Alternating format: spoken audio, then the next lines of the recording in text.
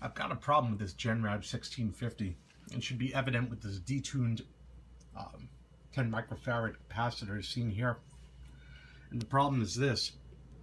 In looking at the detector output, we see that the AC frequency that's generated by this unit is 974, 975 hertz, as we expect to see 1 kilocycle. Now, the documentation talks about reading some transistor voltages as well as looking at the circuit diagram. This is not a Heath kit, right? So we don't have a obvious trimmer capacitor that we'll be able to simply go and adjust. So we're going to have to open the unit, look at some possible electrolytics there that might be leaking some voltages, look at some resistors and replace them as necessary. But I think the first thing we're really going to have to do is come and take a look at these transistors right here and make sure, because that's the only definitive thing that we're given is these transistor voltages right here. So if we could look at those and make sure that their voltages are not being pulled down, because it also discusses battery levels, voltage levels that may pull down the frequency as well. So we're going to have to take the unit apart and take a look at that, because yeah, obviously 975 is not going to work. That's too low, and you can see there is some drift too. I started paying close attention to the circuits between transistors 1 and 4, and in doing so, looking at the voltage drops around the capacitors around those circuits. And eventually I said, let's just look at the voltage drops around all of these old sprayed capacitors here. And once I started looking at the voltage drops on both sides of these capacitors, I started asking myself if it's time to look at the ESR and all these things. And I started finding some 0.22 ESRs, and then it would jump up to 9 ohms on here, and then no legible ESR on these. And when I hooked up my capacitor meter, I found no capacitance at all. A lot of these capacitors have already started to fail, which is probably why the oscillator circuit's not working at all. I'm going to have to go through now and declare every one of these capacitors on this board suspect, test each one individually, and then replace them. So that's what this event has become now, is a recap job. They're all failing. When I started to order the replacement capacitors, I noticed this 0.082 microfarad capacitor down here and didn't see it on the list. When I looked at it, labeled as 101 alpha, it said that it was laboratory supplied, and that meant by the company that produced it. When I looked in the schematic diagram, it showed it as an extension of this 1 microfarad capacitor, and that meant that this in fact was the trimmer, the balance for this capacitor, or the balance for the circuit. So I said, okay, here it is. This has got to be something for the oscillator, right? So here is 985 hertz, as we see demonstrated on here. So what I did was, obviously it's a lot easier to add capacitance than it is to remove it in these test circuits. So I have this 0.1 microfarad capacitor here, and when I go from 985 and connect this, which I will do, and this is not to say that it fixes anything else, but if I add capacitance, you'll see that it just dropped to 980, 981, right? This is not a balanced measurement by any means, right? Because I've now added capacitance, right? And then I go and remove this from the circuit, and you see it jumps right back up to 985. So adding capacitance lowers the frequency, and removing capacitance from the circuit increases the frequency. It's worth pointing out that this measured twice the capacitance that was listed on here. That being said, you know, it's obviously tied in with this capacitor, so it's going to read that capacitor too. I cannot measure this capacitor in circuit. That being said, again, I'm measuring the capacitance, or measuring these values against a completely broken oscillator circuit, right?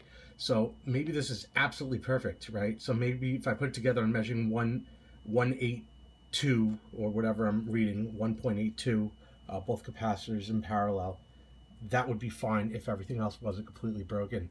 Seems awfully complicated as compared to the Heath kit oscillator. You know, all of this is really in support of the oscillator. It was absolutely amazing. But there it is.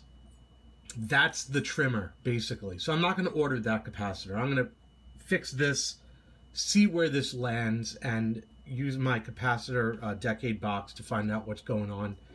Add some trimmers in parallel or series, whatnot, to get exactly 1000 hertz, and we're going to call it a day with this. Okay, that's going to be it. I've recapped this board here. The electrolytic capacitors have been replaced. I have left this polyester capacitor right here, this 1 microfarad, that's still tested good. It is not electrolytic. I have bought one as a spare, as a backup. I've felt no need to replace it right now. This capacitor right here, this 1 microfarad within 2% and the one under it, is for metering the frequency level. We'll be playing with that after we get the board back up and running. They're not to be replaced yet. Board was specifically challenging.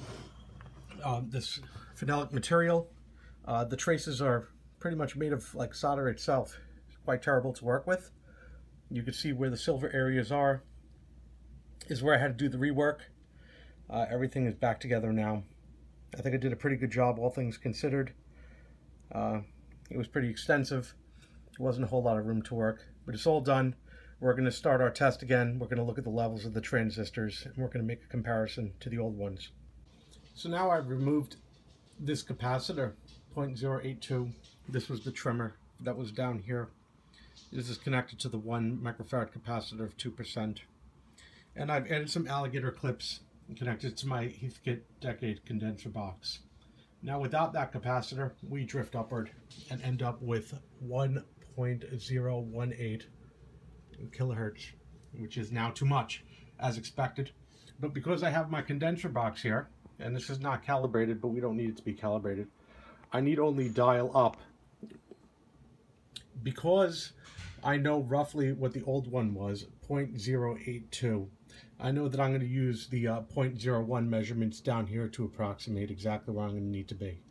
So what I'm going to do is set my oscilloscope right here and go up in increments of 0.01 until I'm able to get the oscillator to come down to exactly 1K. So we go to 1, see where it drifts now. We'll go to 2, 3, about 4. Look at that. 0.04 microfarads of capacitance added on as a trimmer to the existing 1 microfarad capacitor brings this circuit to exactly 1 kilohertz or 1000 cycles, which is exactly what we want.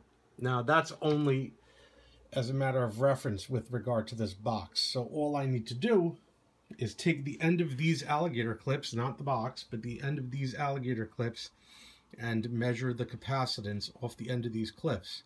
When I know exactly what that capacitance is, I take that value and tie a capacitor onto the end of this. This should give me exactly 1000 hertz, which is what we're looking for. Clearly the drift is a lot different than the original factory specification of 0.082. But this is what we're going to need to be able to get this thing back going at 1000 so that our dissipation and Q dial will read effectively. And that's what we want. That should be the last thing that we're going to need to do down here on this oscillator board. Quick measurement with the LCR meter yields 0.037, 0.038. That's what we're going to go with. I have hand selected 3 capacitors whose values together come out to exactly 0.038. These capacitors are currently connected with these alligator clips to the device, and we see that our frequency counter shows exactly 1.00000. This is perfectly 1 hertz. This is exactly what we want. I'll make a small mount for this. They'll be mounted into here. Finally, we'll be able to put this device back together and start our calibration procedure. Now we have to the thousandths of a microfarad the trimmer added to this capacitor. We'll now check to see what the frequency is of the oscillator. The final verdict bounces between 999 and 1000 hertz. That's good enough for me. I'm going to call this portion of the project done. I'm going to put this back in. We're going to calibrate this, close up the unit, get it ready for testing. The unit is now completely reassembled. The board is back in. It's not exactly plug and play. Requires some soldering. All the front panel switches have now been reinstalled. Could be now set back up and do some testing, make sure everything's okay. But this is completed. Okay, with the unit back together one more time, we'll have a look. We'll fluctuate the CRL knob, look at the waveform. Everything's set up roughly around a balance right here. You can see I'm sitting here just outside of a null for a given capacitor. So that's what I'm doing. And here's my waveform sitting around 999 cycles, and I'm turning that knob back and forth. You can see that we're looking pretty good. So everything is fixed on the oscillator board. The waveform is nice and clean now. No longer clips on the ends like it did earlier. We were getting some distortions when we were peaking, and we were getting them at much lower than 1 volt per division. As we see now, we're at 1 volt per division, so we're seeing a significant amount of voltage here. 1, 2, 3, 4, 5, 6, 7, 8 volts peak to peak, and still no distortion on the waveform. That had to do with a lot of the problems that we were having on that board. So I haven't seen what the max is, but as the galvanometer has all the way at 10, I imagine that this is probably a substantial amount of voltage right now. So yeah, it's fixed. Another piece of equipment is fixed. So very good, working. Now we could start doing other things like checking the calibration and comparing this one against our impedance bridge, our Heathkit, and seeing how well I did on that. So I expect that obviously something like this is extremely precise as compared to the Heathkit, but we'll see how well the Heathkit turned out. Obviously this had a problem with an oscillator. It shouldn't affect its precision anyway. It's been fixed now, so we shall see what the outcome is. Stay tuned. Get it? Stay tuned.